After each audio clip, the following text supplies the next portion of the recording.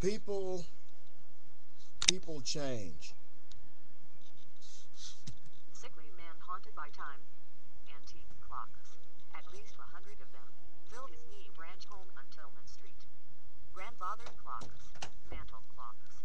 Cuckoos and Westminsters. All ticking, chiming and clanking in an hourly cacophony that measures the passing days. Why clocks? His wife Judy has often asked during their 49 years together. He shrugs and offers no answer. Wilson doesn't have answers for much of how he has lived his life. Not for all the black people he beat up. Not for all the venom he spewed. Not for all the time wasted in hate. Now 72 and ailing. His body swollen by diabetes. His eyes degenerating. Wilson is spending as many hours pondering his past as he is his mortality. The former Ku Klux Klan supporter says he wants to atone for the cross burnings on Hollis Lake Road. He wants to apologize for hanging a black doll in a noose at the end of his drive. For flinging cantaloupes at black men walking down Main Street. For hurling a jack handle at a black kid jiggling the soda machine in his father's service station. For brutally beating a 21-year-old seminary student at the bus station in 1961. In the final chapter of his life, Wilson is seeking forgiveness. The pearly clock collector wants to be saved before he hears his last chime. And so Wilson has spent recent months apologizing to the people I had trouble with. He has embraced black men his own age, at the same lunch counter where once they were denied service and hauled off to jail as mobs of white youths. Wilson among them, through insults and eggs and fists.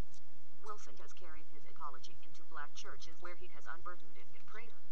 And he has taken it to Washington, to the office of Congressman John Lewis of Atlanta, the civil rights leader whose face Wilson smashed at the Greyhound bus station during the famed Freedom Ride 48 years ago. The apologies have won headlines and praise. Letters have poured in, lauding Wilson's courage. Strangers, black and white, have hailed him as a hero. But Wilson doesn't feel like a hero. He feels confused. He cannot fully answer the lingering questions, the doubts. Where did all the hate come from? And where did it go? And the question he gets asked most often, why now?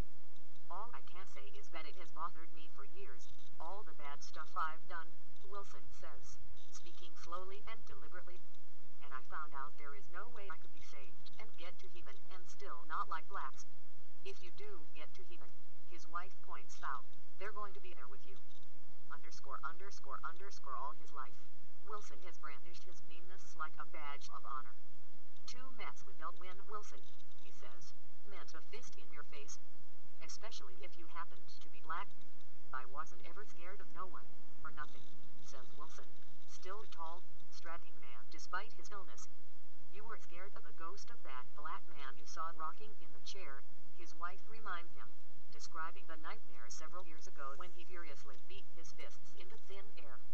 Wilson narrows his eyes and scowls at her. Wilson has a pale face, thin white hair and small pursed lips that rarely smiled. Even recent fame hasn't encouraged him to be sociable. He doesn't care what people think of him and bluntly declares, I might like you one day and not the next. Wilson's 49-year-old son, Chris, describes his deep embarrassment growing up with a father who was always racing for a confrontation. He would holler at blacks in restaurants, sneer at them in public, brazenly use the N-word in front of Christine friends. He was real hard to live with, Chris Wilson says. The recent apologies have stunned the son as much as anyone, inspiring a genuine pride in his father he never felt before. For his part, Wilson seems unsure where his racism originated.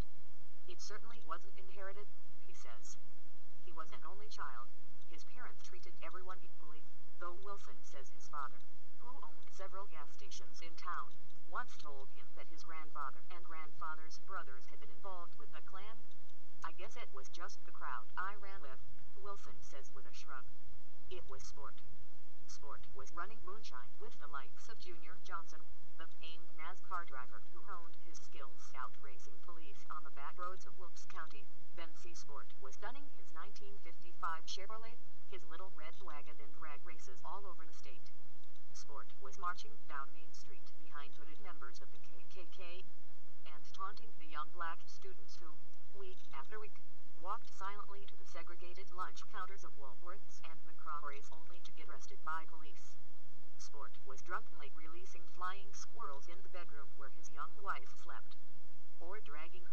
speakeasy after a day of catfishing, to show off his skills dancing shag. He could dance real well, she says.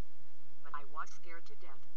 Sport was heckling the black protesters on Main Street as they solemnly held placards in front of the segregated stores. Segregation, America's shame, the handwritten signs read. No color line in heaven. And Sport was lying in wait for a certain bus to pull into the Greyhound Depot on May 9, 1961. Freedom Riders, they were called, black and white students traveling through the South, testing the new desegregation laws at bus station restaurants and restrooms. Lewis described what happened in his autobiography, Walking with the White, a memoir of the movement. I approached the white waiting room in the Rock Hill Greyhound terminal. I noticed a large number of young white guys hanging around the pinball machines in the lobby. Two of these guys were leaning by the door jamb to the waiting room. They wore leather jackets, had those ducktail haircuts, and were each smoking a cigarette. Other side, nigger, one of the two said, steadying in my way as I began to walk through the door. He pointed to a door down the way with a sign that said colored. The next thing I knew, the fist smashed the right side of my head.